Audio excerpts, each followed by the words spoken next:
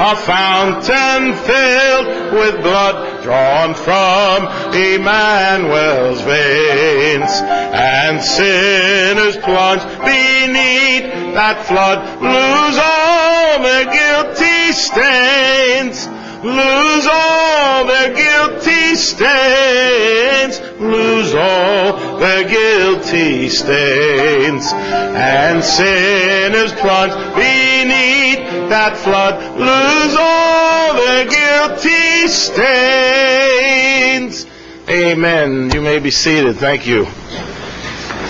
I just wanted, before Brother Waite comes back up, I'll have the ushers in the back help us out. We're going to take a love offering, and before we do, you've already paid your $5. That covered the breakfast, lunch, and the notes, and that's all settled. But Dr. Waite came here and drove here yesterday. We're keeping him over at the Days Inn here for 3 nights, and we're going to give him hopefully a good love offering for coming here and bringing all this. To go to a seminar like this, I go to seminars for my license renewal, as a chiropractor. I spend between $500 and $1,000. Now, if I have to travel, I probably spend around $2,000. If I have to go to Florida, I got to get a plane, get the hotels, food. But something like this, Dr. Waite, he's in the ministry, and we give a love offering. And what we'd like to do, some people can give more than others. We know that. So we're not. And some of you may not be able to give anything, and that's fine as well. We don't want you to feel that we're trying to pull anything out of you, but we just want to give him something when he leaves here tomorrow. That will make him feel appreciated for what he does. And so does anyone, first of all, need an envelope? Because if you want an offering envelope to put down, we could designate something or go towards your taxes. Would anybody like that before we even take an offering? Anyone need an offering envelope? Oh, all right. But these young men, come on up, fellas. We'll just take this offering, and then Dr. Waite will come up and we'll get into session 3. But we appreciate it. We're going to take an offering up tomorrow as well, our regular offering, plus if anyone would like to give to defray the costs, we'll do that tomorrow as well. I'm going to ask if a brother here would take would say the prayer. Brother Yankana here, Alvin. Lacho was going to be here today, our missionary to Guyana, Alvin's dad, but he had to work, right? He got called in last minute. Pray for Lacho and his family, Alvin and Alcina and the girls. They'll be heading back October 24th to Guyana, South America, back to the 2 churches that he's pastoring down there. We had a great time with them being here back home, but we know that God's called them down there and they'll be leaving. So Alvin's going to pray, and when he says amen, they'll come around with the plates. Alvin. Dear Father, we thank you, Lord, for being here. It's going to come and do session 3 now. Does everybody have notes? If you need a set of notes, let me know. We have them in the back there. Everybody's covered. All right, Dr. Waite. All right. Thank you, Pastor. Good to have you here again with our session. We're going to begin this afternoon with a look at the manuscripts, and especially the last 12 verses of Mark. Dean Burgon has written an entire book called The Last 12 Verses of Mark. This is an important part of Scripture, and I want to show how Dean Burgon mentions and shows how that it's important. He's got a book that's entitled The Last 12 Verses of Mark, and first the manuscript evidence for and against. There are 3 things that determine what a Greek text is. Number 1 is manuscripts. Number 2 is early versions. What did they say? And then 3, what did the quotations of the early church fathers, what did they say? So first of all, let's take a look at the manuscript evidence from Mark 16:9-20. Now these verses are questioned in Dr. Riley's study notes. They're questioned in the old Schofield Reference Bible. They're questioned in the New American Standard, New International Version, English Standard Version, the other modern versions, Revised Standard, and so on. Let's take a look at the evidence for them as far as the manuscripts are concerned, first of all. The manuscript evidence, Dean Burgon in his day, in the 1800s, the Codex B, the Vatican, is against it. They leave it out. Codex Aleph is against it. They leave it out. But in favor of it, in his day, there were a total of 18 uncials, capital letter manuscripts that had Mark 16:9-20. Where did they get it? Well, they got it because that was in the original Mark 16. There were about 600 cursive, flowing hand manuscripts that have Mark 16:9-20. And then every known uncial or cursive in existence except Codex B and Aleph. Those are the ones that leave it out. And every known lectionary in the East also has Mark 16:9-20. Lectionaries were parts of scriptures that were read in the churches. In certain days, they'd read a certain number of verses and so on, and this was one of the lections that they read. So the manuscript evidence for Mark 16:9-20 is conclusive. Just because two leave it out, where did the others get it if it wasn't original? How could every one of them have it? How could 18 untruths, couple of manuscripts have it if there wasn't any original? Where did they get it? They just dream it up? They're all exactly the same. Where did the 600 Christians get it? If it's just dreamed up, they dreamed up 600 all the same? How can that happen? Impossible. It had to be in the originals. And all the lectionaries read in the churches. And if this be true, if B and Aleph, Vatican Sinai are in error here, how can you trust them anywhere else? That's what Dean Burgon is getting at. Very important. Let's take a look at another group of ones. That is the early versions. Now, a version is an early translation. You notice in red, you have these first 10 first 6 early versions that are preceding 350 AD, preceding Vatican and Sinai. The Vatican and Sinai manuscripts are 350 AD or so, 4th century. And all of these early versions predated them. And here's the Peshitta Syriac, 100 to 199 AD. That has Mark 16:9-20. The Vetus Italia, the Old Latin has it. The Curetonian Syriac has it. The Sahidic Egyptian has it. The Amphitic Coptic Egyptian, the Gothic of Ulfilas. All these are preceding Vatican and Sinai that dropped them out. Where did they get these verses, Mark 16:9-20, the last 12 verses of Mark? All of them were the quotation, early versions, if they were not in existence. This is evidence before Vatican and Sinai ever saw the light of day. Those people who were Gnostics that hated some of the doctrines in Mark 16:9-20, they wiped them out. They took them out. But these versions had it in, showing that they were in the original manuscripts of the Gospel of Mark. Now, the other versions came along after that, Latin Vulgate and Felixonian Syriac and Ethiopic and Georgian. But there are 10 ancient early translations that contain Mark 16:9-20, and that's an evidence. Here's the third type of evidence. Remember we said there are 3 types of evidence that show anything. It's the manuscript evidence, the early versions. Now here are the church fathers, early writers in the early church. Now the church fathers had quotations now and then. They'd write letters back and forth. There were about 300 early church fathers that had a lot of writing and wrote many letters. Sometimes the letters were fighting with each other, and in those letters they either quoted from a verse of Scripture or they alluded to a verse of Scripture. Either quotation, and notice these first 10 of the 19, all predate Vatican and Sinai manuscripts.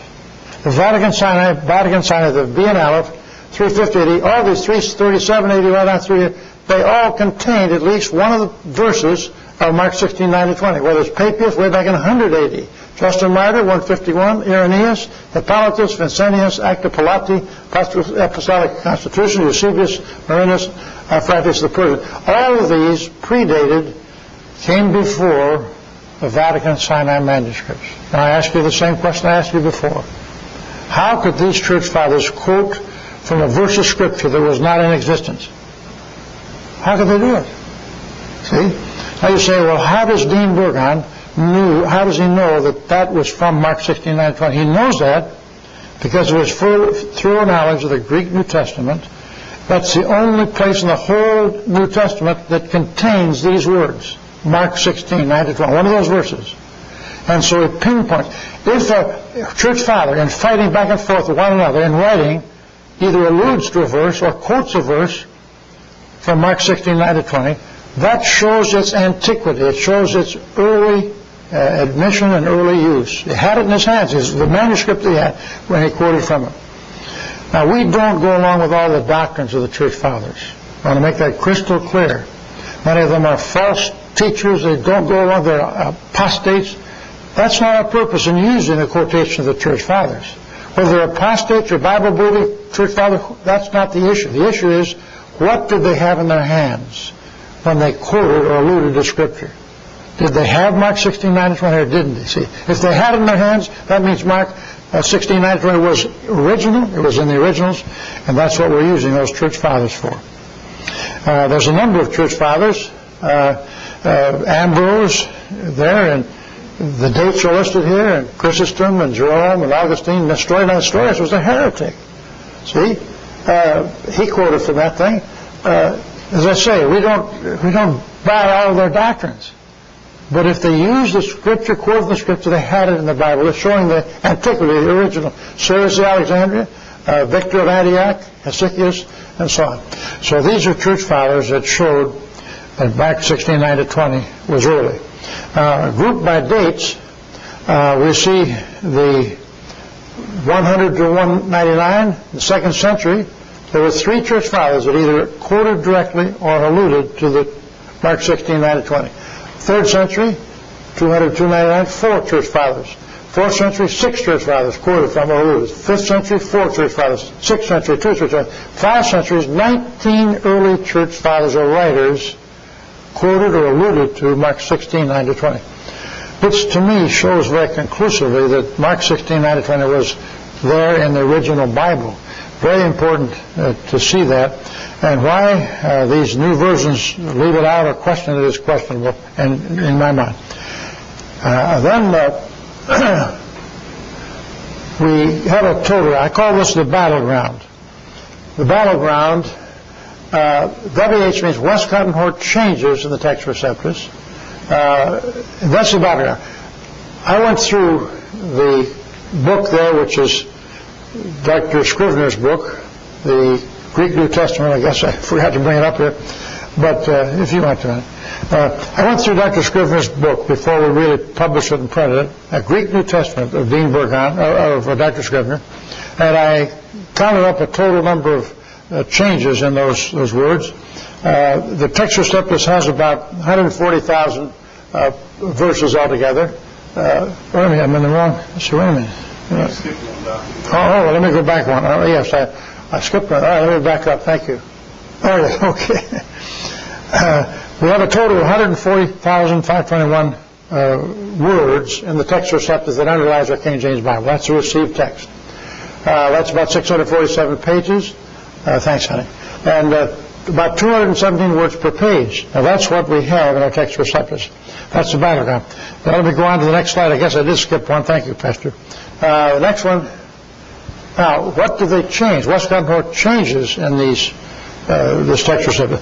I had the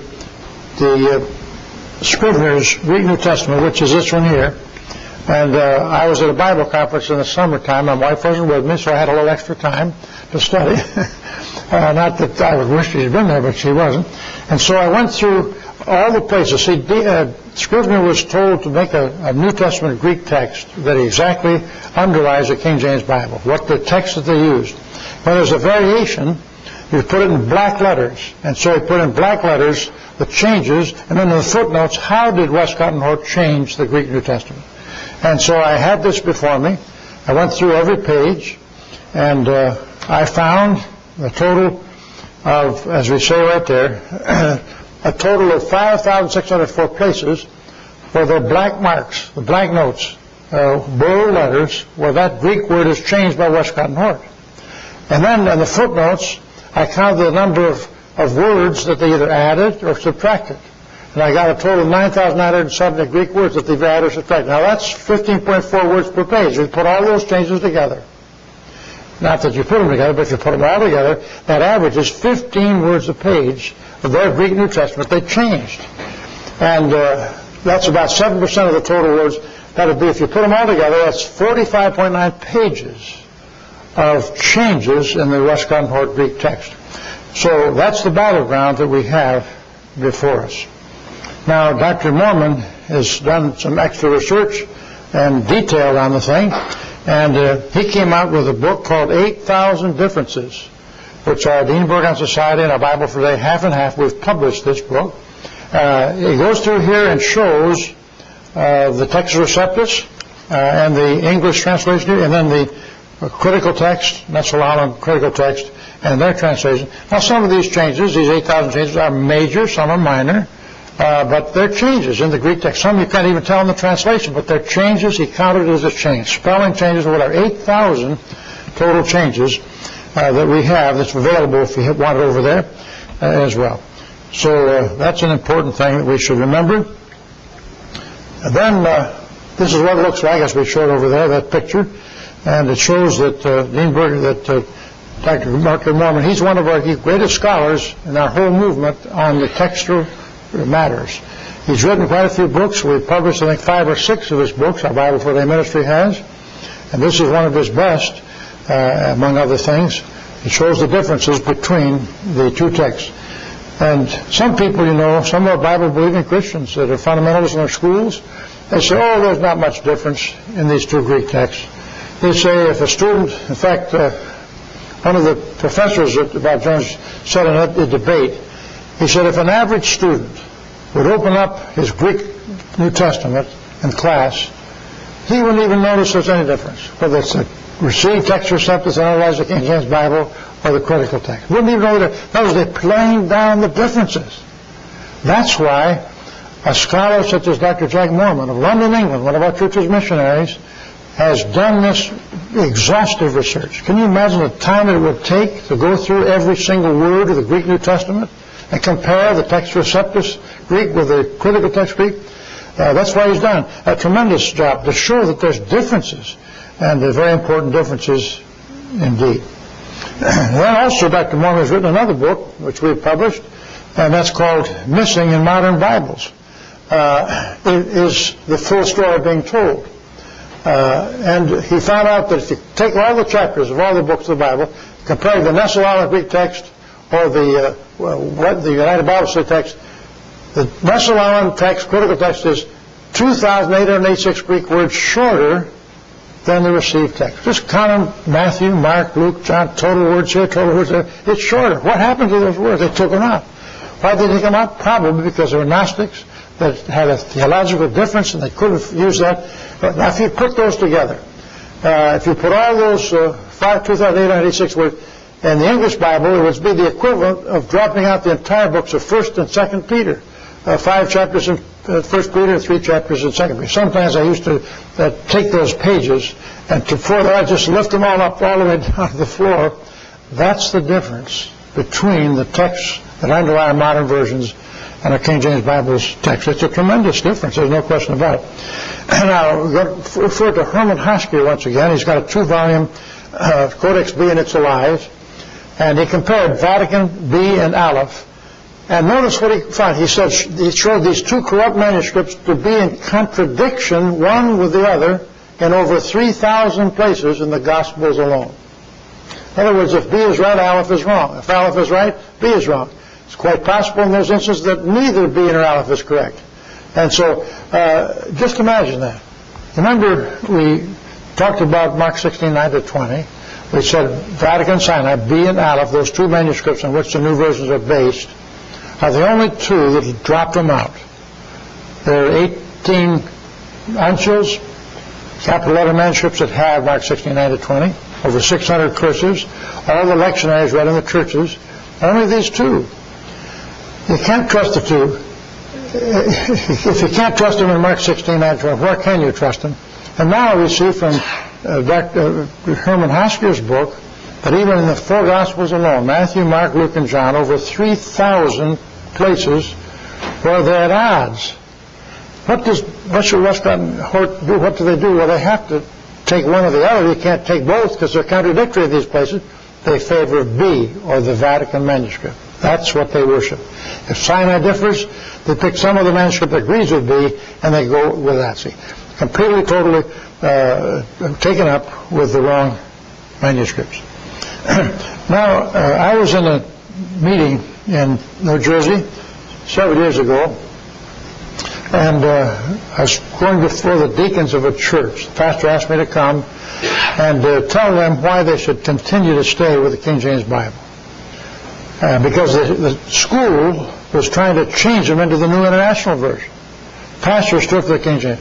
So he invited somebody from the Grand Rapids Theological Seminary, now it's called something else, to come down and present their side, to tear apart the King James and the text. I'm coming down to defend it. And, they didn't want to come first. They wanted me to go first. So I went first. They came second, but they didn't send just one. They sent 2 men down. Then I said, I'd like to know what they said so I can figure out and refute it. refused. They would not tell what those men said. They wouldn't give me anything when they said till I confused. Strange, isn't it? If they have the truth, why don't they broadcast the truth to some fellow that disagrees with them? Anyway, one of the deacons asked me this. Says, Dr. Waite said, do you have any history of the traditional text receptacles down through the quarters of time that this was accepted historically? I said, no, sir, I don't, but I went home and I found some things. This is what I found. I found that there were a total of 37 historical links, chain of evidence, from the beginning of the apostolic age right down to the present that used the traditional text. One thing you could do for those that go with the critical text is ask them that same question that was asked me. Sirs, do you have a continuity of people down from the apostolic times right down to the present that used your false critical text? See what they say. If they say they go home and find out, let them go home and find out. They can't find out. There's no text. There's no historical. It's not there. There is a historical showing that the words similar to the King James Bible right down to the course of history. Here's the evidence of the apostolic age, 33 to 100. Apostolic churches use the received kind of text. The churches of Palestine use the received kind of text. The Syrian church in Antioch used the received kind of text. In the historical evidence is in the received text for the early church period, 100 to 312. The Peshitta Syriac, 150 AD, used the received kind of text. I say received kind of text because, there may be differences in translation, different things, but the kind, not the critical text, which is very clearly the distinction of it. The Papyrus 66 used the received kind of text. The Italic Church of very early, 157 AD, used the received kind of text. Then the Gallic Church of southern France, 177 AD, used the received kind of text. The Celtic or Celtic Church, Great Britain, used the received kind of text. The Church of Scotland and Ireland received kind of text. Pre-Waldensian churches used it. The Waldensian Church, 120 AD, used, and onward, the received a kind of text. The evidence is now in the received text for the Byzantine period of the Church, 312 to 1453. The Gothic version of the 4th century used it. Codex B of Matthew used it. Codex A of the Gospels used it. The vast majority of extant New Testament manuscripts use the received kind of text.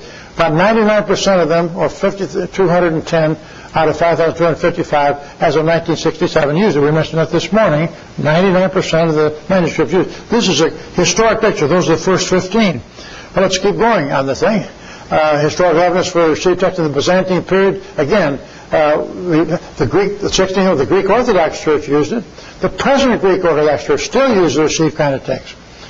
My mom sent Mrs. Waite and me over to Israel in the 1980s. And Mom said, you ought to go there, son. Well, I didn't have any idea to want to go there, but she sent us over there, so we went. And one of the things they sent us to is the birth of Jesus, the place where he was born. You never know it now. I mean, they got a huge, big Greek Orthodox church towering over them, 2 or 3 stories high. And then they go down to the basement. They say, that's where he was born, see. You can't prove it. Other people say he was born over here. See? They got all different places where he was born, different places where he died. Anyway, I looked at a big bearded man with a big robe in that anteroom when we entered that church, the Greek Orthodox Church. See, we're Church of the Nativity, that's what it's called. I said, sir, are you a pastor of this church? Yes. Greek Orthodox minister. I asked him this question. I said, in your Bible, what type of a text, Greek text, do you use? Have you heard of the name Westcott and Hort? Do you use that kind of text? Oh, no, he's heard about that all right. We do not use that. He knew that his church and his New Testament and the Greek Orthodox Church, we don't agree with all the Greek Orthodox doctrines, don't get me wrong, but they got the received text Bible same as we have in the King James. They still use it. And that old bearded man knew what he was talking about. I was shocked that he heard of Westcott Hort all the way over in Jerusalem, see. Well, that's what he did. So, they still use it. Then historical evidence is for received text during the early modern period, 1543 to 1831. The Church of the Reformation all used received kind of text. The Erasmus Greek Testament used it, 1516. Comprehensive Paragraph, 1522. Martin Luther's German Bible used it, 1522. Received kind of a text. Historical evidence again, William Tyndale used it, 1525. French version of Olivetan, 1535 used it. The Coverdale Bible used it. Matthew's Bible, 1537. These are historical links of the use of the received text that underlies our King James Bible. The Taverners Bible, 1539, the Great Bible, 1539, the Stephanus text, 1516, the Geneva Bible, 1557, the Bishop's Bible, 1516, all of them use the received kind of text. Continuing, the Spanish version in 1569 used the received kind of text. The Beza Greek New Testament, 1598, that's the text on which our King James is based, by the way, 1598 Beza. The Czech version, 1602 used it. The Italic version, Diodati, 1607 used it. The King James Bible itself used it. The Ellsworth brothers, later on, 1624 used it. The received text of the King James Bible, the New Testament, is the original received kind of text. Now, a lot of people say the Ellsworth version, see, that came in 1624 and 1611. In that version, 1624, which would be 13 years later than the King James, in the preface of the Ellsworth, Ellsworth text, it talks about the text that was received by all. Textum receptum by omnibus received. In the Latin phrase, this is the text received by all. And the words textus receptus are used. So some of our fundamentalist brethren and others say, well, that's when the textus receptus originated, in 1624. And therefore, how could the King James Bible be quoted or translated from the textus receptus if it was not in existence until 13 years later?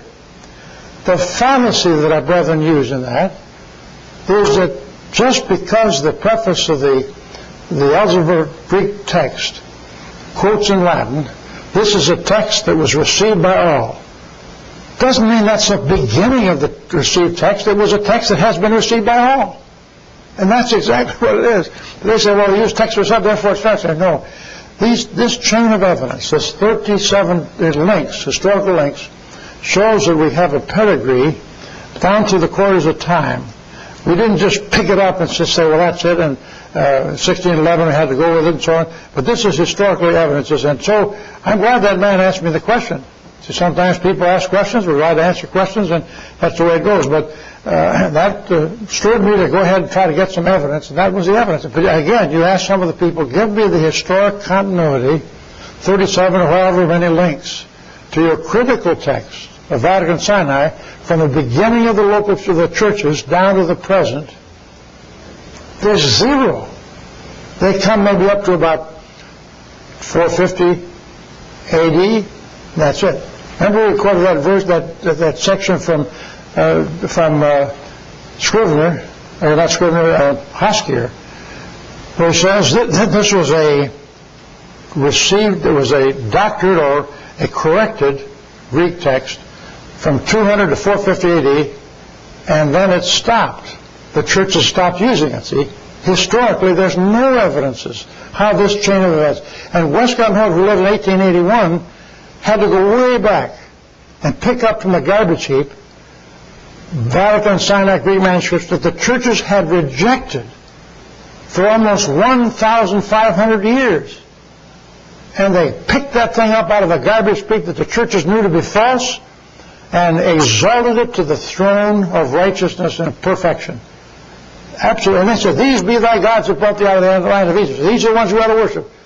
And the problem is that Bishop Westcott and Professor Hort, especially Professor Hort, in writing the introduction to their Greek text, was so clever that it convinced the men of their day that that was the way to go. It took over England. Now, Dean Burgon was there, the same church they were, Church of England. He wrote books against them. We've reprinted 5 of them, our Dean Burgon Society.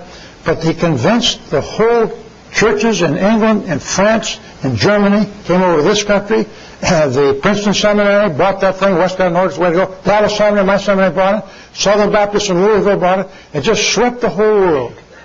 And yet, the introduction to the Westcott and Hort Greek text was filled with hypotheses, not evidence, not fact, guesswork.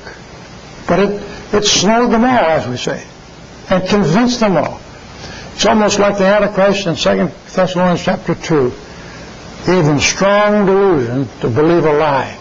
Strong delusion to believe a lie. And this is a sad thing indeed.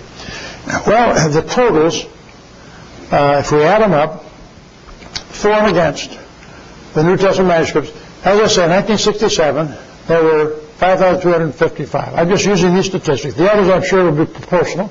They've got about 300 more since then. But the papyrus, that's part of the papyrus plant that's in Egypt, about 81 to 88 were total in that day. Number of manuscripts of Westcott and Hort over here and Textus Receptus over here. 13 Westcott and Hort, 75 Textus Receptus. 15% against 85%. That's the papyri. That's the early things.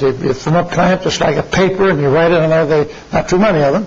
The Anselms, these are capital letters manuscripts, capital letter manuscripts, and all of them run together with no punctuation, no spaces between the words. You just write straight out, all caps, there's a total of those of 267. Now, Westcott and Hort had 9 of these. Vatican and Sinai are 2 that are going along with Westcott and Hort texts, but 258 of them are Textus Receptus manuscripts.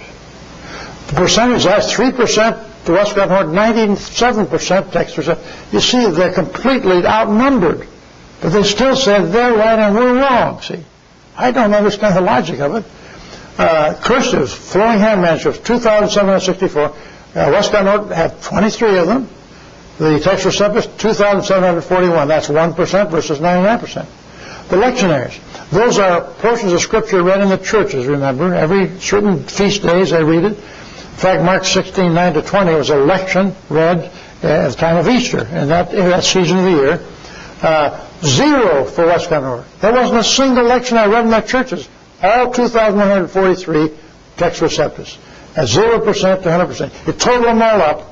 Instead of the 5,250, they had 45, Vatican, Sinai, and 43 others, against 5,210. Less than 1% versus 99%. That's the scoreboard of manuscripts.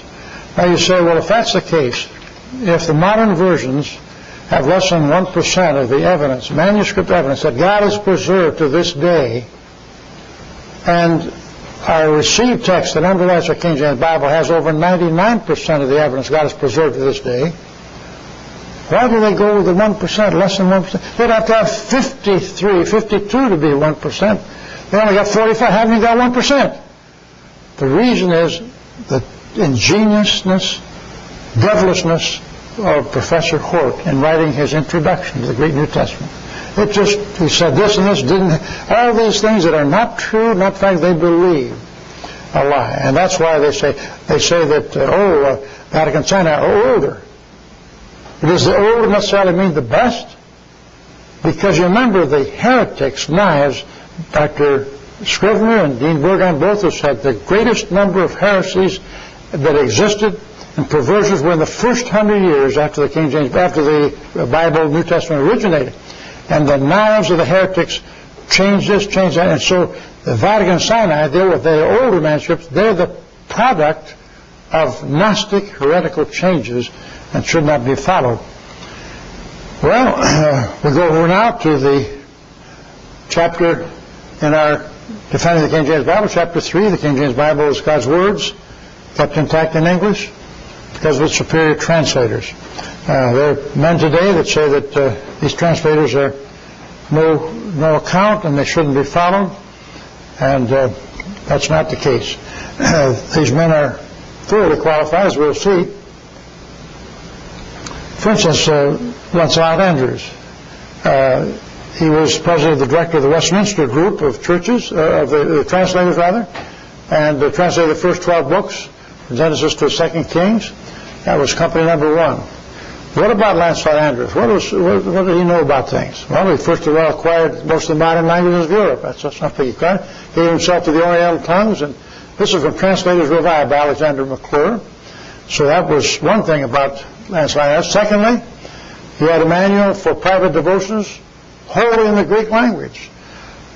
Now, I'm sure that many of our brethren that translated the NIV, the New American Standard, the English Standard Version, Revised Standard Version, many of them are competent in the languages.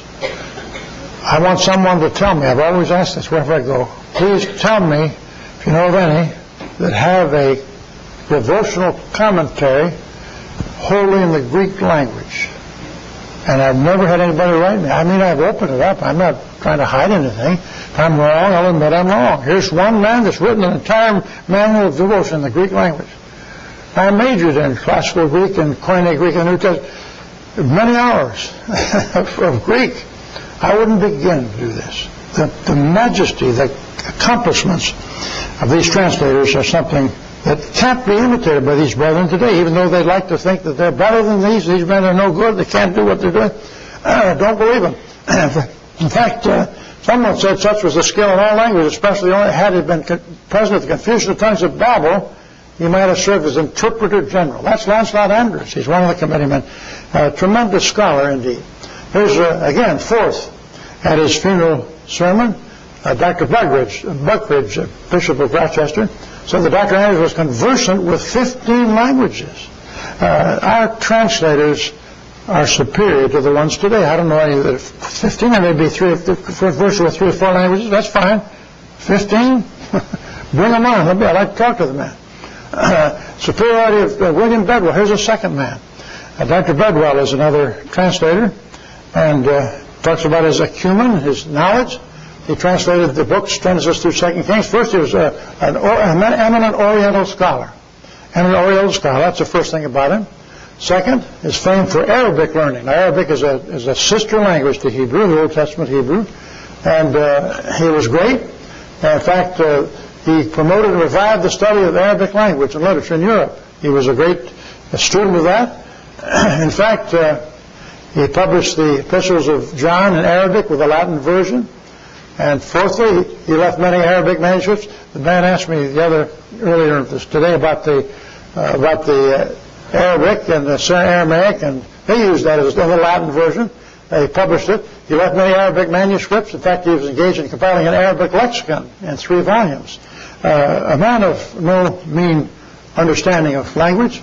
Dr. Bedwell also was a student of many cognate or sister languages, Semitic languages. And some modern scholars, that was 1857 when McClure wrote the book, fancy they have an advantage in our times by reason of greater attention to the supposed cognate or sister languages. But Bedwell was thoroughly conversant with sister languages. You know sister languages. You have Spanish, you have Italian, you have Latin. These are cognate sister languages, and very similar. I can speak to someone in Spanish, and they can understand in Italian. They can speak to me in Italian, I can understand because they're Spanish. They're sister language, and they knew this. It's important. Sometimes in the Old Testament, there's people who say, well, I don't know what this means. This word is very faint. I don't know. The King James Bible translators knew the sister languages where the same root was used. They knew exactly what the Hebrew root is. These fellows today, they say, well, this is an unknown meaning. We don't know what this is. These are especially when that's what they call a hapax legomenon. Word used only once. Hebrew or Greek word used only once in the whole Bible. Hapax, once, legomenon, once spoken, once written. And they said, we don't know what this is, just used one time. The King James translators knew what that was because they had a grasp of the sister languages, and they knew what those were in the same root and the same spelling. They would carry it over. Eminent scholar indeed. And then he began his Persian dictionary. Now that's an interesting thing, isn't it? And he was in his Arabic, Persian, other languages, greatly superior to our modern translators. Indeed he was. Now, you know what Persian, now that's another sister language to the Hebrew. I'm sure all of you have heard of Persian rugs. You know, this very, very good rectal rugs. I'm sure some of you heard of Persian cats. But to have a Persian dictionary and understand, I don't know, that's sort of an unknown thing. See, but this man, scholar that he was, had a Persian dictionary, a sister language indeed, that was helpful. Then the superiority of Dr. Miles Smith. He was also one of the translators, and he was, did I miss one? Oh, here, I did miss one. He's the Arabic learning. That's Bedwell. Let me see here. Did I miss one? Am I Smith now? Okay. Okay, I got to get caught up with myself. All right. Except Brother Miles Smith, he was translated a total of 17 books from Isaiah through Malachi. That's where he was. He was one of the 12 translators that selected to revise the work. He's one of the revisers. that we'll see at the end of the time, they picked 2 from each of the 6 companies, 12 men, to revise and go over the overall picture. He was one that was there. He wrote the preface to the King James Bible, and that was important to see that he was learning in that. We're going to stop right here, but we have some questions at this point. If you have, let's take some questions. Yes, sir, Pastor. In your time in seminary, what you're maybe familiar with what's taught in seminary, do they spend time examining the introduction of introduction to the Testament? Do they spend time investigating the introduction to the research of Dr. Hort? No, they didn't at Dallas Seminary. I don't know that they do it others. I think that they're beyond that. In other words, Professor Hort wrote that in order to convince people that his text that changed the text receptus in these 8,000 places was superior. They just accepted it as gospel. They never went through with it. If they went through, now, that's one thing Dean Burgon did do. He went back to that introduction. He tore it apart logically, reasonably, and with documentation of facts. Now, he's done that in the revision revised. He's done that somewhat in his traditional text, causes of corruption of the traditional text. These, in the last 12 verses of Mark, he's done that, torn it apart. Our Bible for Today ministry has reprinted that introduction, not because we agree with it, but because we want people to see what it is. So when Dean Burgon quotes from it, to see it's accurately quoted. And it's a mess, theologically and philosophically, but it sounds good. Yes, Pastor? So basically what's done is they'll accept the fruit of their studies, but not examine the method of their studies. That's right. They're the fruit, but not the method. They don't go into the method. Now, different things that he put forth in that. Further, he said certainly canons of criticism. That's one of the things he'd have in the introduction. They do go into canons of criticism. That means what are the standards of criticizing different Greek manuscripts. Let me give you a few. I don't remember all 6 or 7 canons, but I'll give you a few. First of all, Westcott and Hort said you only accept the Greek text that is the earliest. Well, Vatican Sinai earliest. Accept them. Secondly, I always accept the shorter text rather than the longer one. Well, Vatican Sinai was shorter. Chalk that up. All right. Third canon, I always accept a text that has difficulties, things that don't make sense. Because, if you correct it makes sense, that couldn't be the right one. That's Westcott and Hort's B and Aleph again. Don't make sense. There's several other canons. Now, I liken the canons that they concocted as a treasure hunt. I've always used that illustration. I've been on treasure hunts from time to time. You've been on treasure hunts. You get the first chord, the first place you go there, and you have a key to go to the second stage, and the third stage, and the fourth stage, and finally get the treasure, see. All these canons of criticism were concocted by Bishop Westcott and Professor Hort to get to their treasure. Every one of these leads to a Vatican and Sinai manuscript. It's just plain logic, but all of these people just go wild over these canons of criticism. I've never seen anything like it, see. Well, look at them. See, this leads, we got the right text because all these canons, but who made the canons up? Westcott and Hort. For what purpose? To lead to their treasure. Circular reasoning. That's good. That's it. All right, another question. Yes, sir. In the preface to the King James Bible, I expect it a twofold question. First of all, why don't they print that in a lot of Bibles today? And second, a lot of critics of the King James Bible would say that these men also translated the Apocrypha. Mm-hmm. And they said in their preface that they were there to make a good translation better, not to make a new translation. What do you say to those things? All right, those 3 things. Number 1, if I can remember them,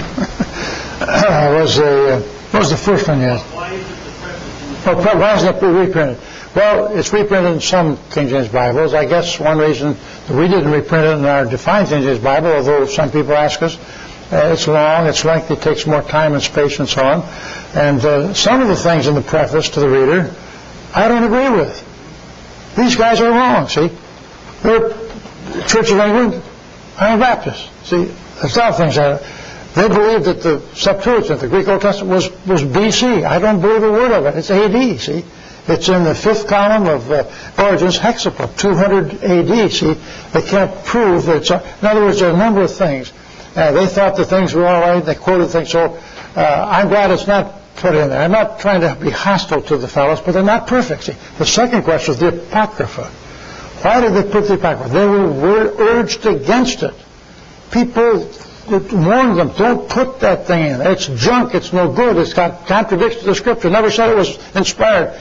These 10 or 12, 14 different books. Well, they didn't listen. I'm against that, see. I cannot defend the errors of the translators. I will defend their translation when they're exactly done a good job, but not their errors, see. They never should have done that. That's one of the things, the main reason why I go against the followers of Dr. Peter Ruckman. The Ruckmanites, who say that these are the original 1611, were God's word breathed out, revealed word by word by the Holy Spirit.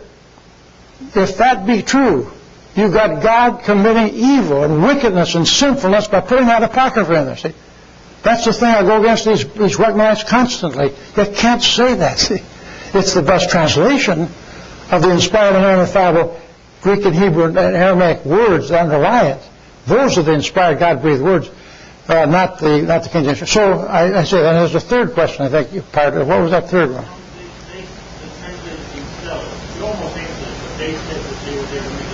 Oh, yeah, good, even better. They used the Bishop's Bible and the Great Bible, and they used that to see what they said. They used a lot of the words of the Tyndale. Some people said maybe 90-95% of Tyndale's words. But they looked at them to see, is that what our Greek text says? If it's what it says, we'll use it. I mean, there's only so many words in the English language, and sometimes they did use it, see.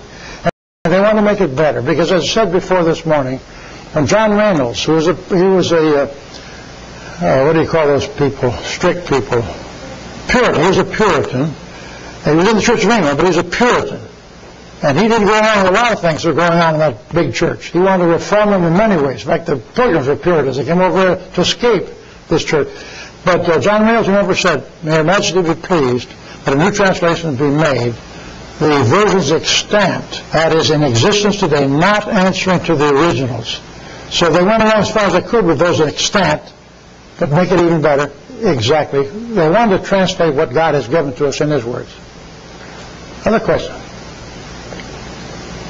Yes, sir. You mentioned the schools like Bob Jones being against the position of the Texas receptors. Do they generally try to refute the works of Gordon, Hoskia, and Scrivener, or they tend to more ignore it? After these schools that are against the Texas Receptors refute Scrivener and Hoskia, or just ignore it. I think they mostly ignore it.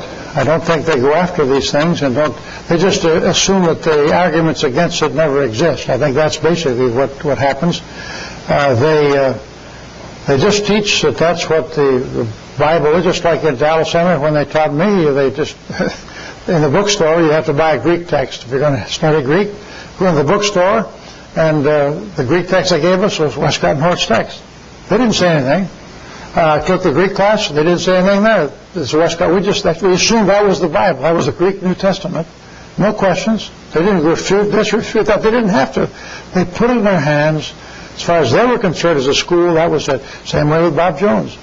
In about 1950s, a man by the name of Ernie, his name was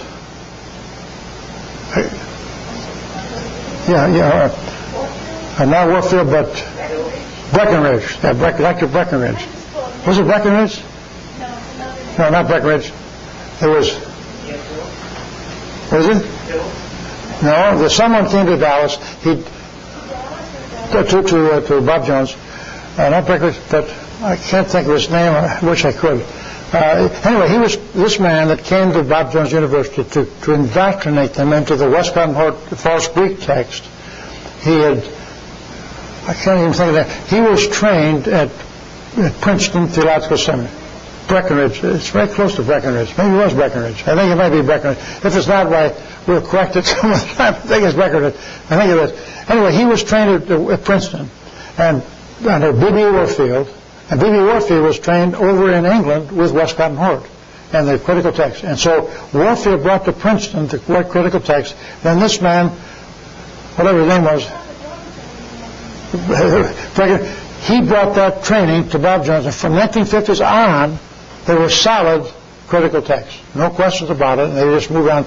So they didn't refute these. They just didn't tell the students. I don't believe they even got into them, see. That would make a division. All right. Time for one more question, then we'll take 10 for relaxation.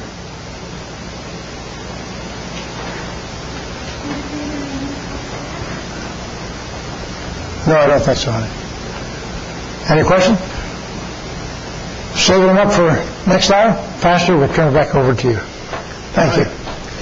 We have about 10 minutes. You can stand and stretch if you need to use the restroom downstairs. Walk around and stretch and maybe take a look at some of the books. And then we'll get started with a hymn at about 2 o'clock. You can tell them this, Pastor, if you want. Yeah.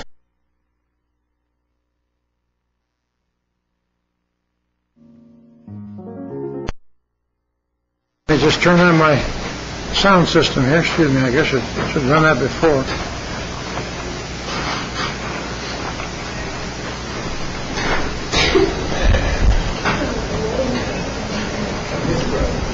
All right, I guess we're ready to begin.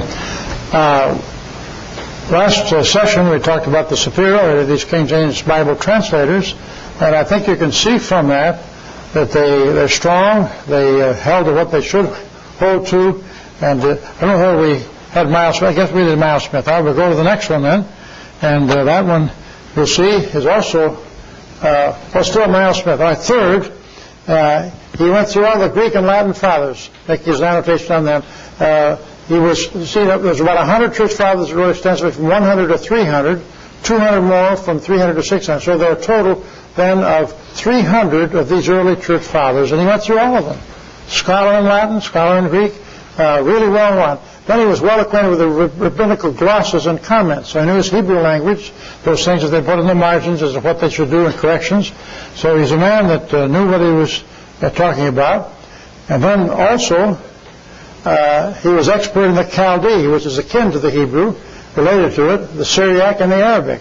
These are always almost as familiar as his native tongue. Those are sister or cognate languages. We call sister to Hebrew, so he could figure it out. Hebrew, he had at his fingers' ends. It's extremely superior, qualified to translate our King James Bible. Superiority of Miles Smith. Then we have another man called Henry Saville. Sir Henry Saville translated the Histories of Cornelius Tacitus, which was Latin, and published. He was published the manuscripts of Bradwardine against Pelagius and the writers of English history subsequent to Bede and the prelections of elements of Euclid. He was a terrific translator and knowledgeable in the Latin as well as the Greek languages, and famous for his abilities. Let's see, did I get to... I skipped one on mine. Okay, let's back up.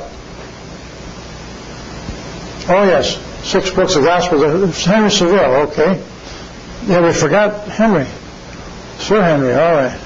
The 6 books, Gospels, Acts, Revelation. He became very famous for his Greek and mathematical learning. Notice this point here. He was the tutor in Greek and mathematics for Queen Elizabeth. Well, I know, you know, and I know, you don't just get some fellow off the street to teach the Queen the language, various other things in mathematics, and in Greek. So he was used in that capacity as well. We got that one there, okay. Sometimes I miss these things. Then fifth, he was the first to edit and complete the work of Chrysostom, the most famous of the Greek church fathers. Many pages and many editions, 1,000 copies was made in 1613, 8 big folio volumes. So he was no mean person, and he certainly, the last thing about him was he was a profound, exact, critical scholar of his age, meet and ripe, as McClure noted, to take part in the preparation of the incomparable version, our King James Version. So these are some translators of King James Bible. One more translator, the fifth one, and that's John Boyce. John Boyce is known for his skill. He translated the Apocrypha. We talked about that, why we're against it, why we don't believe it should have been in there, but it was in there. If you want an accurate translation of the Apocrypha, John Boyce did it. So if you want real accuracy, real solid, that's fine. I'm not interested, but if you want to find a solid one, go to John Boyce and the early 1611 King James Bible. He was carefully taught by his father. I'm for homeschooling. Several of our children, grandchildren, and some of our great-grandchildren will be taught and by the homeschooling method. Notice, he's a child prodigy. At the age of 5 years, he had read the Bible in Hebrew. Now, most children, if they're different than mine, 4 sons and a daughter, didn't even read English at the age of 5. Hebrew? Are you kidding? This was a precocious young man, let's put it mildly to say that. This is one of our translators.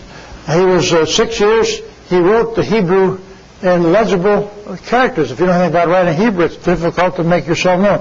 I have trouble even in English making myself known, but he wrote it legibly in a fair and elegant character. He distinguished himself both in his great skill in Greek. Notice what he did in Greek, writing letters in that language to the master and senior fellows at his college. Now, it's one thing to write in English, but to write in Greek, I realize it's modern Greek. This is classical Greek, and there's biblical Greek, Koine Greek, and it's a little difficult situation to do that, but he was a master at it and could write letters back and forth in that language. Then, in the chambers of Dr. Down, he was his teacher, he would read with him 12 Greek authors in prose, the hardest that could be found, dialect and phrase. And notice his studiousness. As a young man, he would read and study at the university library 4 a.m., staying without intermission until 8 in the evening, 16 hours straight, a tremendous scholar and student. I'll say something about Dr. Down and the university lecture at his Greek language. I was just a freshman, and all of my knowledge about Greek is when that's what I began in the University of Michigan, classical Greek. And Dr.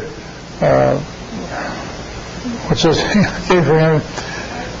Doctor was whatever. This man was my teacher. He's the head man of the ancient language department. Blake was his name, Dr. Warren E. Blake. Somebody asked me this last week, would you give me some of your experience with Dr. Blake? I guess I mentioned that sometime on my studies or lectures or whatever, and so I told him the best I knew. But anyhow, one time I was reading I don't know what we were reading, but I had Spanish in high school, Spanish in college, but no Latin. Yeah, I had Latin in college, but not in the language, the high school. So this was my first experience with a hard, tough language. I remember Dr. Blake, when I'd recite, whether we were reading Plato's Apology or Homer's lesson, whatever the subject, whatever we were translating, I'd go to the library.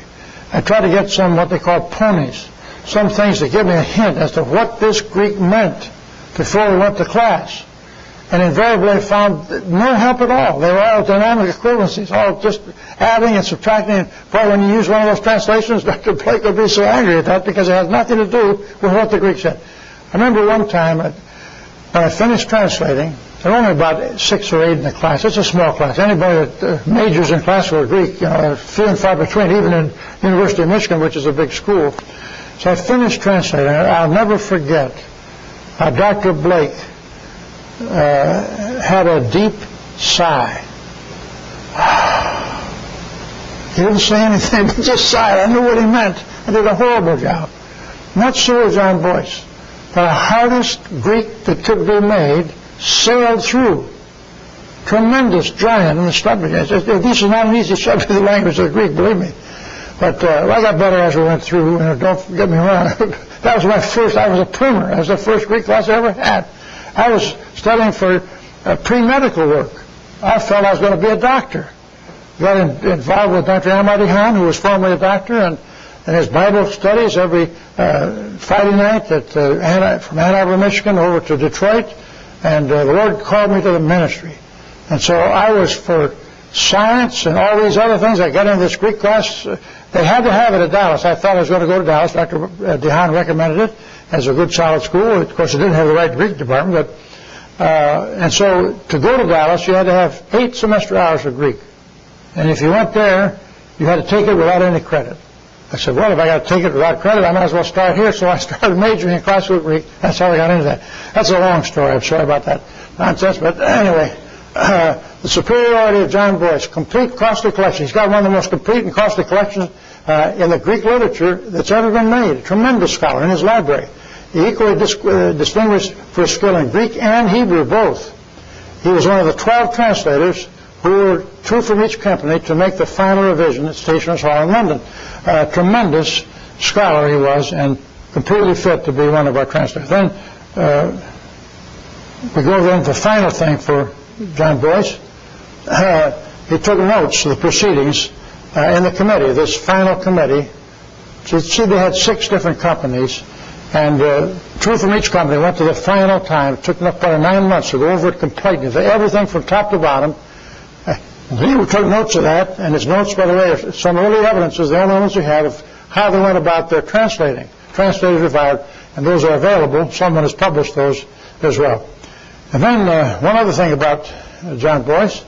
At his death, he left as many leaves of manuscripts that he had lived days in his long life.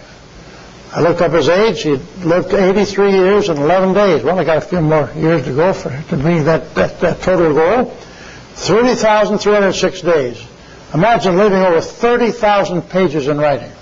Tremendous. Not only know it, but put it down in writing. A writer, and he was so familiar with the Greek Testament that he could at any time turn to any word that it contained. These are translators of our King James Bible. And there's a comment I want you to see of McClure in this book. He says, few indeed are the living names worthy to be enrolled with those mighty men. It would be impossible to convene out of any one Christian denomination, or out of all of them, a body of translators on whom the whole Christian community would bestow such confidence as is reposed upon the illustrious company, or who would prove themselves deserving of such confidence. And the men that gave us our translators today, I don't want to demean them. I'm sure they did the best that they could. But to say that they're superior to the King James translators, I do not buy. I do not buy.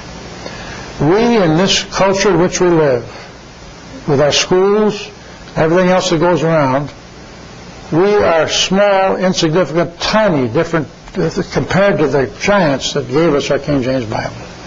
Gulliver's Travels is a book, talked about a man that went into a little tiny land, the land of Lilliput, as you may recall.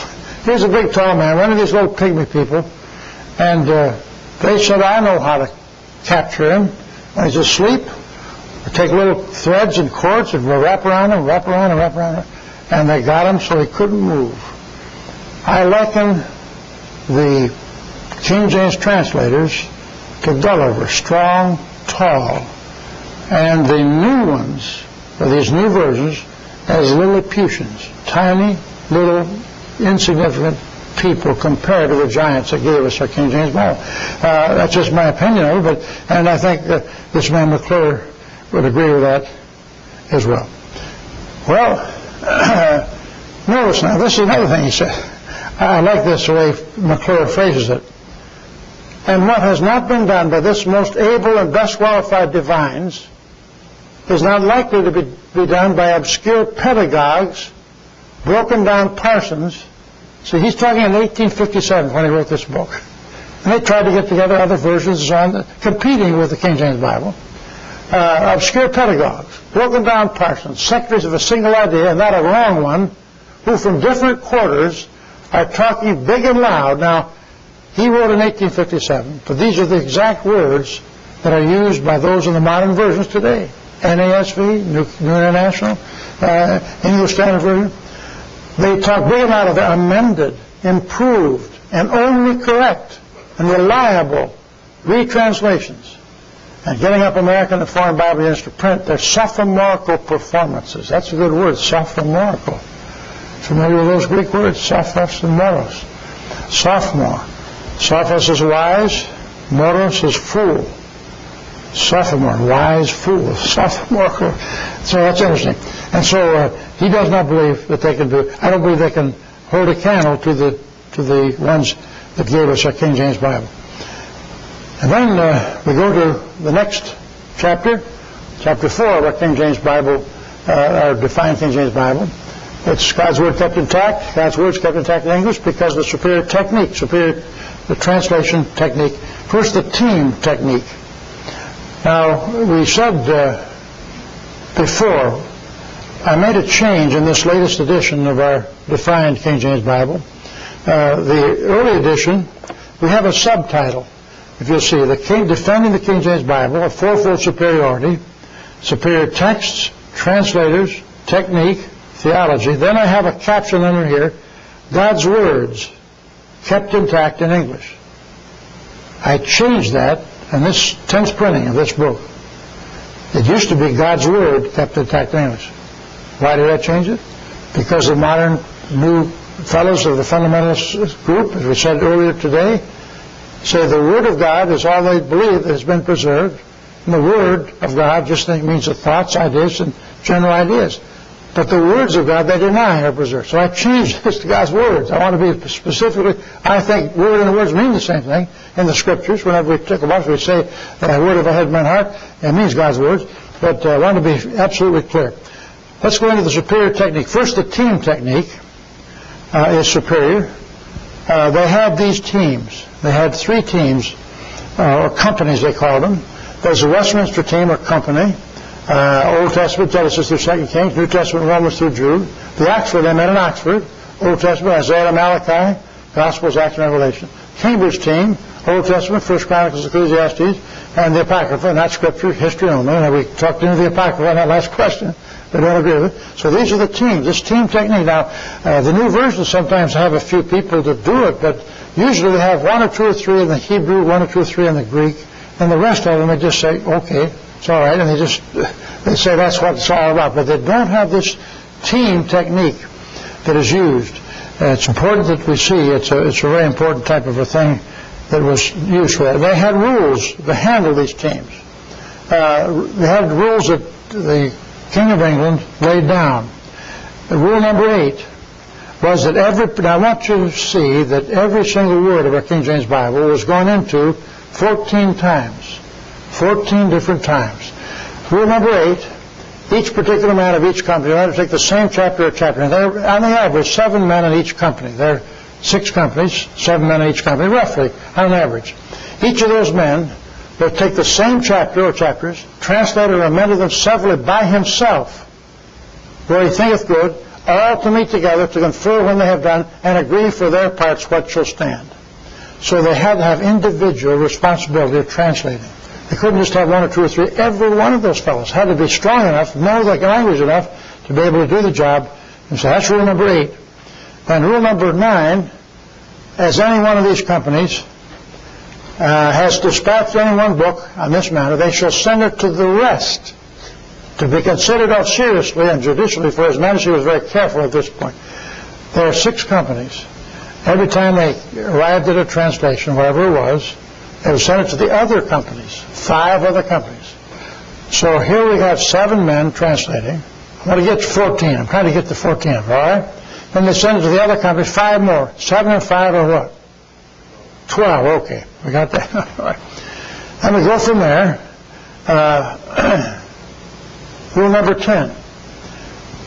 If the company reviews does not doubt or differ upon any place, to send them word by where they differ, in which if they do not consent, the difference would be compounded at the general meeting, which would be at the chief person of each company at the end of the work.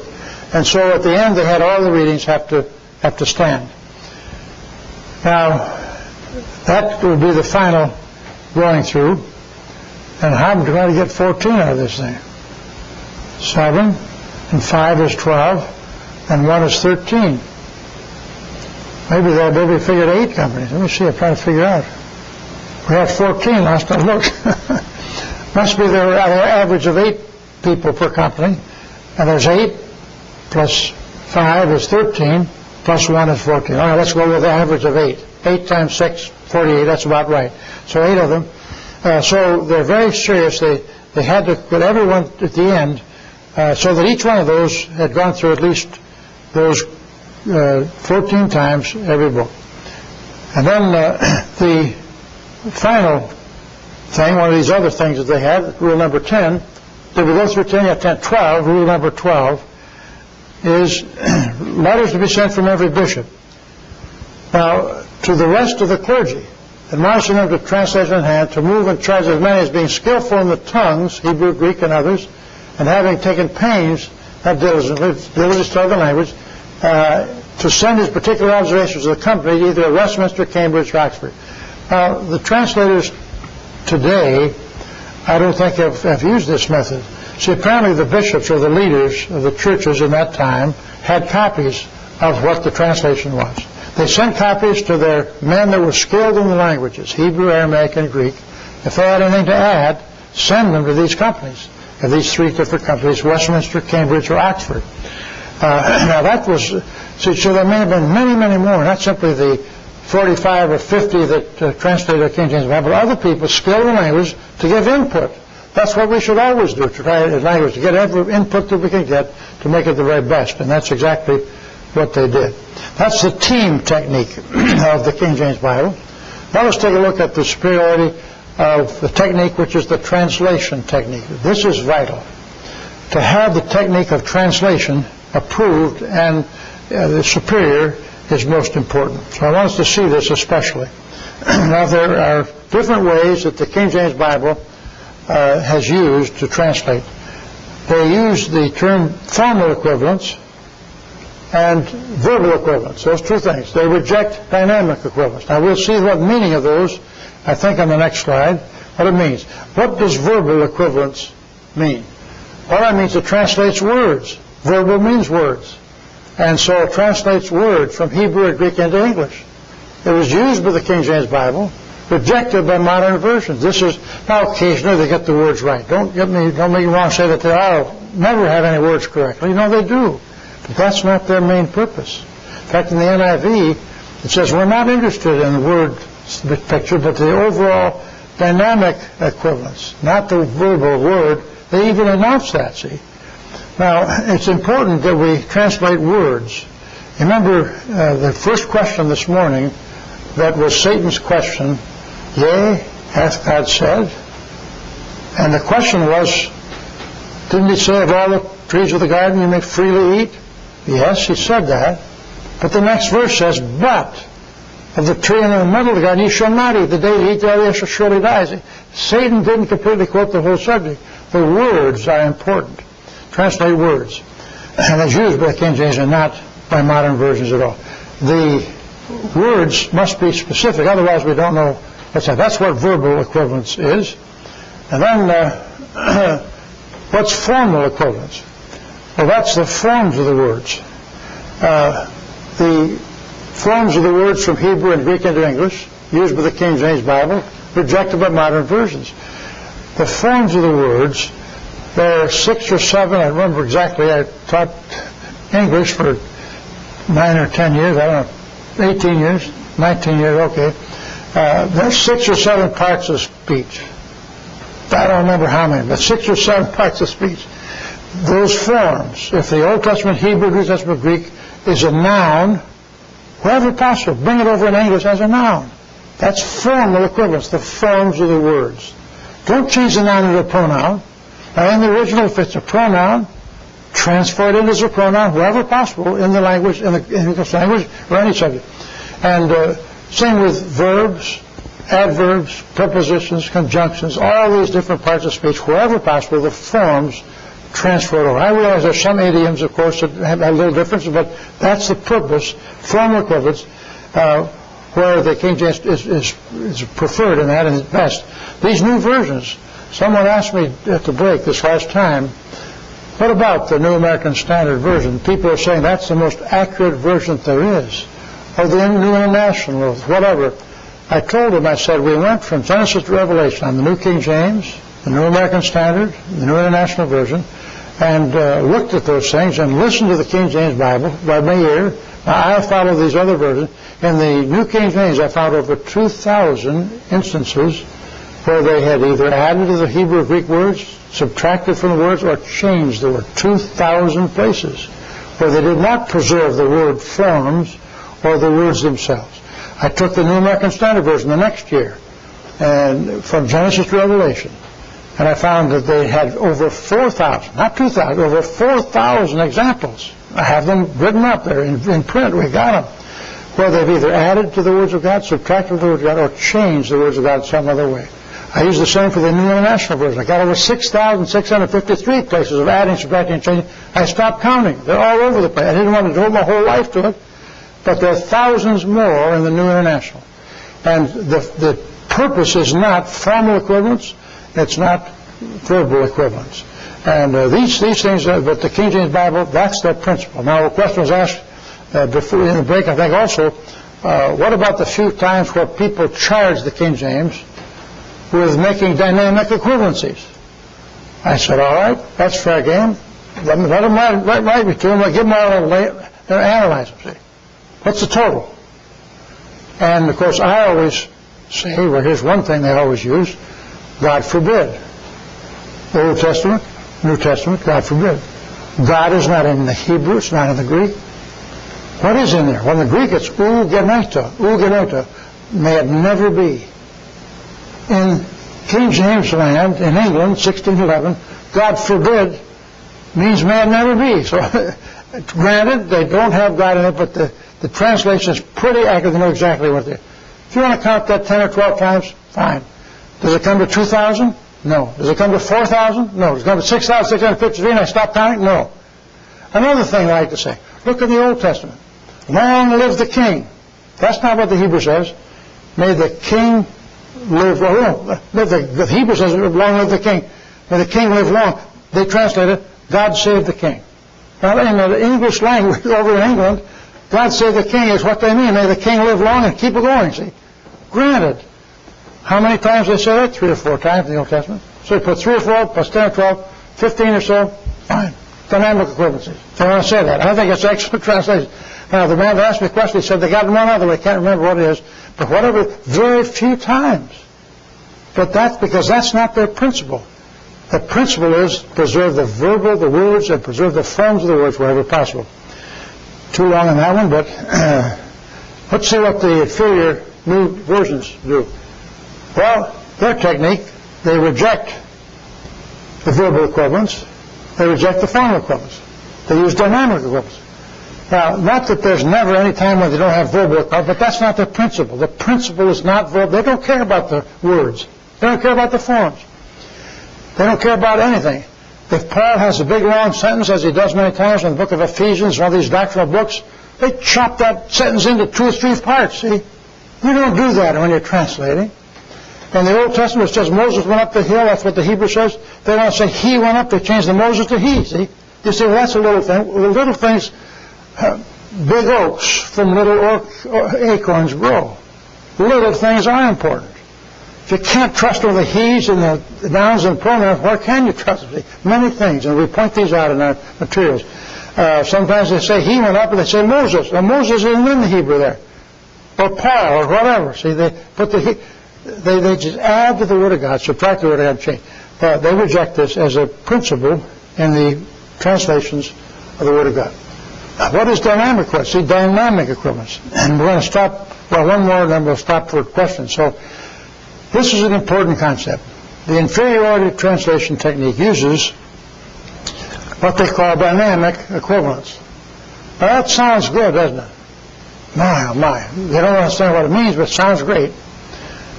Sometimes, like the woman that went into the church, I always tell this story. She went into this church. The pastor was a pastor that had big words. And she went out at the end of that service, and what a wonderful sermon that was. Oh? I didn't understand a word he said. If that's your definition of what a wonderful sermon is, you don't understand. The words are so big. Poor you. That's not what we say. But words mean something. And dynamic, now, dynamic usually means moving ahead, flowing, see, and dynamic, see, like a river, dynamic. The equivalence usually means exactly hold your own, do what it says. How can you have something that's moving but staying the same, see? I'll give you a question right now. Every one of you, please respond. I want you to sit in your chair and stand up at the same time. Go. You're all sitting. Oh, all right, I'll give you another chance. I want you to remain silent and speak up. Go. At the same time. All right, see, that's what dynamic equivalence is. It doesn't mean anything. But it sounds beautiful. And that's why they love to put this in. Oh, our New International Version, so much superior to your King James Bible. It's dynamic equivalence. Oh, it's beautiful. Doesn't mean a thing. But they love it, and we've got to... Now, let me define dynamic equivalence. They don't like to define it, but I'll define it for you. I'm not saying, oh, wait a minute, it's the wrong one. There we go. 3 things it does. Number 1, it adds to God's words. That's sin. Dynamic equivalence puts in the words of God and adds. It subtracts from God's words. Sometimes it just takes away. That's also sin. God says, don't add, don't subtract. And it changes God's word in some other way. That's what dynamic equivalency does. That's why when I went through the New King James, the New American Standard, and New International, 2,000, adding, subtracting, changing. 4,000, adding, subtracting, changing. 6,653, and stop counting. NIV, adding, subtracting, changing. This is dynamic equivalence. It just, exactly. And I've got the verses and the places to show for it in the studies that we made. And I do not count synonyms in the 2,000, 4,000, 6,000. I don't count synonyms. That's fine. They translate something different than the King James. But it means that you get it from the Hebrew, Greek, or Aramaic. That's fine. But complete changes, we don't go along with. All right, time for questions. We'll stop right here and pick it up.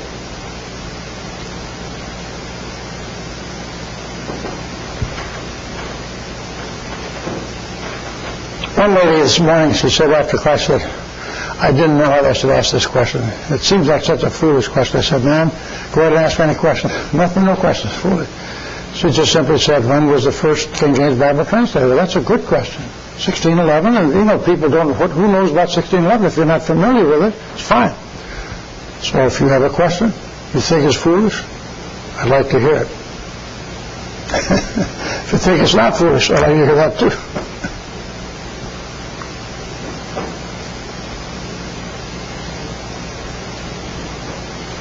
Well, we're fine. We got 10 minutes. We just look at each other. You look better than I do, but... Maybe you can tell us what we're going to talk about tomorrow. Okay, I'm going to continue. Tomorrow at Sunday School hour, Pastor said it'd be all right. I want to have questions and answers. You know, write that whole thing on the Bible, any subject that comes to mind, to see what the church people have in mind, what they have interested. That's in the morning. And then in the afternoon, the morning service, rather, that would be Sunday School. Morning service will begin the theological superiority, usually the King James Bible. We'll continue that, and on into the evening service as well, to show that the theology of our King James is good. That's a good question, Pastor. Another question. Yes, sir. Talk a little bit about the newer versions that have come out, the ESV and the Northern Bible, just in terms of the philosophy that was behind them. I don't know a whole lot about them. I just know that they've come out the last 3 years or so. The Holman Bible, what's another name? There's another name that goes with it. Broadman Holman Bible. And the English Standard Version, ESV. The Broadman-Holman, put out, I think, by the Southern Baptists, many of them use the New Revised Standard Version, but they want to get one of their own. The philosophy is the same philosophy as these others. They use the wrong text as far as the Hebrew text of the Bibliotheca of Stuttgartensia, and also Greek text. They use the Nestle-Aland or the United Bible Society text, and the translation technique. The Broadman-Holman, I just checked a few of those things in the Gospel of John. It came out, and they use the same old adding, subtracting, and changing, rather than always keeping on the formal and the verbal equivalents. That's the Broadman-Holman Bible. That's catching on. I think the reason is they want to have some unity, I guess, and the Southern Baptists want to keep united and have one version they can all use. But I think it's I've not gone through it. I don't intend to. I've got other things that I think are important. But the English Standard Version, that's an interesting version. Now that version, as it says very clearly, takes the modernistic, apostate National Council Revised Standard Version and dresses it up so the Bible-believing Christians will accept it.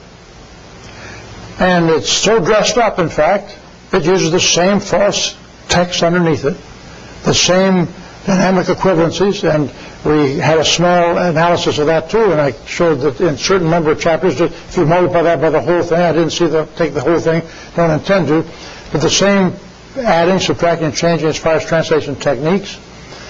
And that's dressed up so that the Bob Jones University not only has the New American Standard and pushes that in their bookstore, but also the English Standard Version. And they're dead set against the National Constitution, against the Revised Standard Version. Now they have to clean it up a little bit. The Revised Standard Version in the 1950s had a young woman in Isaiah 7:14 instead of a virgin. So they made a young woman. They straightened out a lot of those things. Now, before, the International Council on Religious Education had a copyright on the text of the Revised Standard Version.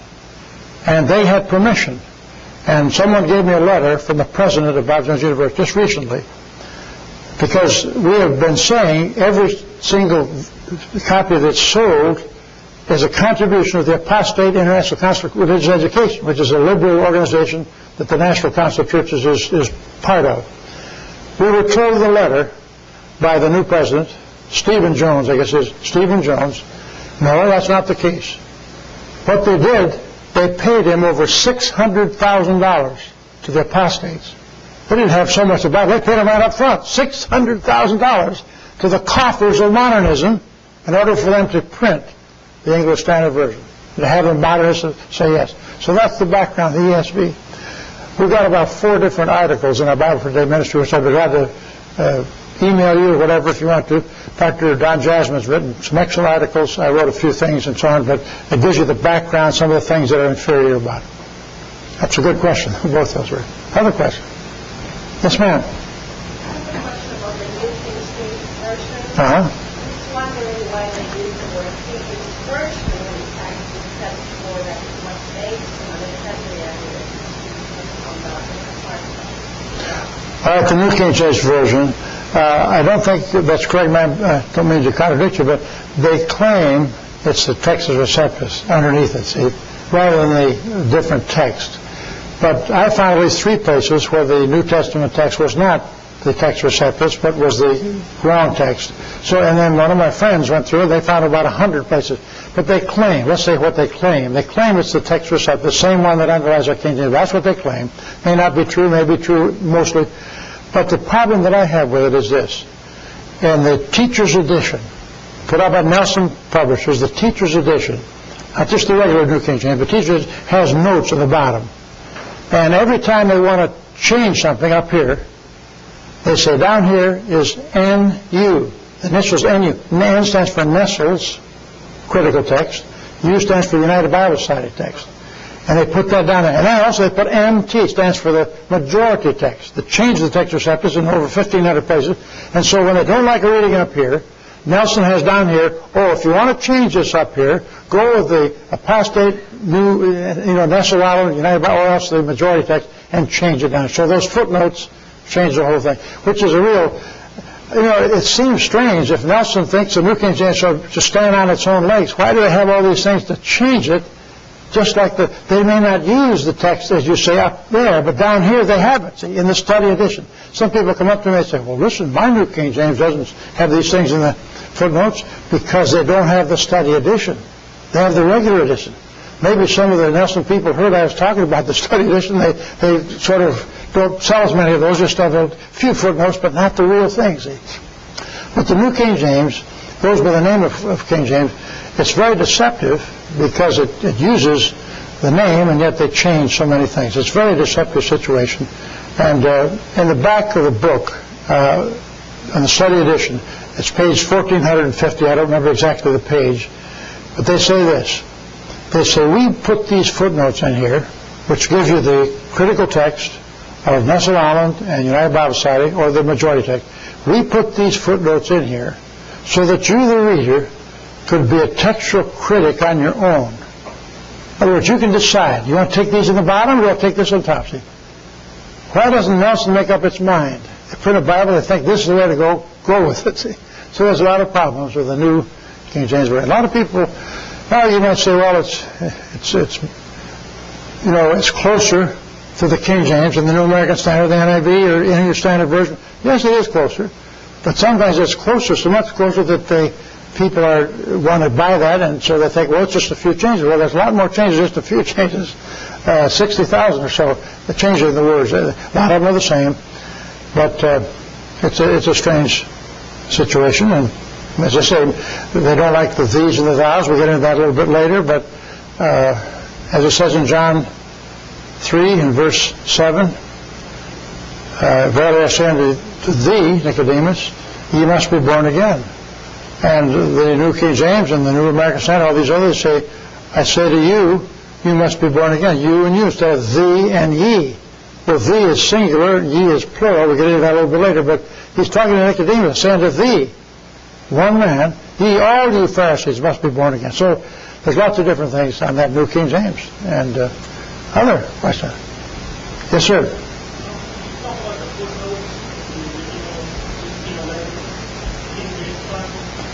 All right, the footnotes. What they usually do, they have some, but usually on the side of the margin, they have certain things. Some of them have some alternate other translations. If you want to, maybe the Hebrew literally with this, but this is the translation for it. They do have some of those. A lot of people say that these are all corrections of the text. That's false.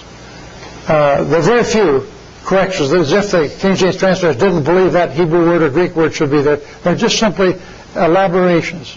In matter more technical, literally it's this, but the translation would be this. So those are the notes on the sides. They're helpful, and but they're not anywhere near what people have said that they were. Other question? Yes, honey? How do we reach you on the computer? How do you be reached on the computer? All right. Bible for Today, F-O-R, today.org. BibleForToday.org. That's all.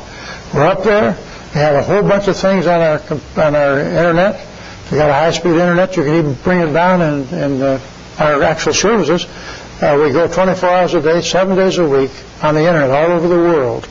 And we have preaching services from Romans to Revelation, verse by verse, that you can hear. There's a brown box. You click on that, you can hear that thing.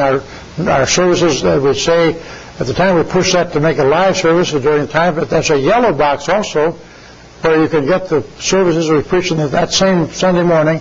You get the copies of that immediately. So we hear from a lot of people. We're glad for that. I was telling the pastor, we heard in the audio portion this past month of September, we had a new record of downloads. Now, the sermonaudio.com doesn't tell us how many listeners are listening, just how many people download that message onto their computers. The downloads, you multiply by 2, sometimes by 3, to see how many listeners. Usually the listeners are 2 or 3 times more than the downloads. See, our downloads went the months before, 10,000 downloads. We went to 21,000 last month. Don't understand why, but we did. We had some things up there that people wanted, I guess. Our former record was 20,000 downloads per month. And we've been doing 10 and 10,000. So I don't understand. We have all 50 states download at least one message each month, and 62 foreign countries. Guess which country leads the downloads of all the countries of the world, of these 62? Can anybody guess? You got it, China. 1,500 downloads from China. See, those communists, they don't have any freedom in radio and other things, but they can get on that internet. They can hear the gospel of Christ. Praise God for it. Pray for those people that are downloading. Take 10. Pastor? Oh, one more. Whoops. One more. How do I reach people on the computer? I reach them by email. If you have an email address, would you leave it to us there? We can put you on the email. Keep in touch with us, see. We have, I think, 2,900, something like that, addresses that we send out things, and people and so on. Be glad to put you on that. If you give me your email address, whatever it is. And I know Gaius is on it. We hear from him, and Barbara Crowder as well.